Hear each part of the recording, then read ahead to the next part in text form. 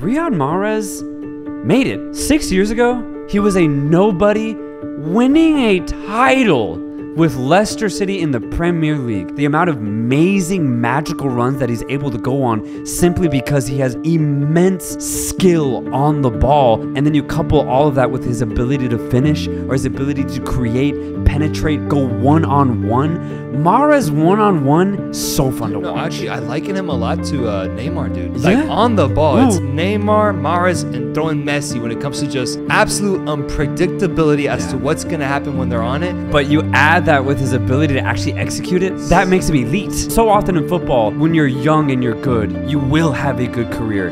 But it wasn't that way for Mahrez. It took him until his early to mid-20s to actually blossom. And then from that point on, man, he has not looked back, and he's played elite football since.